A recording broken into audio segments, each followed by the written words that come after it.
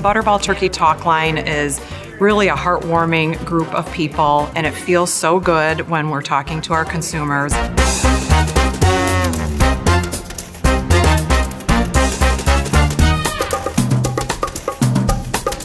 We get so many memorable calls, but my favorite by far was a new bride, and I couldn't hear her. She was kind of whispering, and she said, "I'm in the hallway closet." And I'm like, "Okay."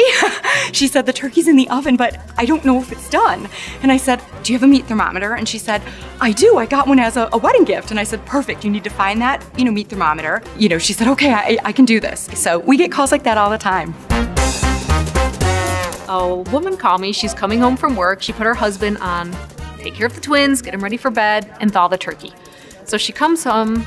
She hears a bunch of commotion upstairs, so she calls. She's like, "I just walked into my twins in the bathtub and the turkey in the bathtub. This can't be good." So her husband did good. He got everything going, but yes, we always want to keep that turkey cold. But one of my favorite funny calls is someone that lost their turkey. And what happened was a mother had called me and she didn't realize that her children had stolen the turkey out of the freezer and they were playing with it outside in the snow. So she called me in a panic.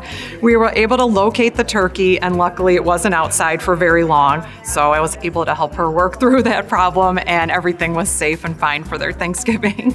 I think it's really great that anybody can call and talk to us and ask us any question, and it helps them have the confidence, it helps them feel good on that day. One of my favorite features is calling consumers back. They stay in the queue, they can leave their number, and then we can call them back, and they are actually really surprised to get our call back, and it makes us feel like heroes as well.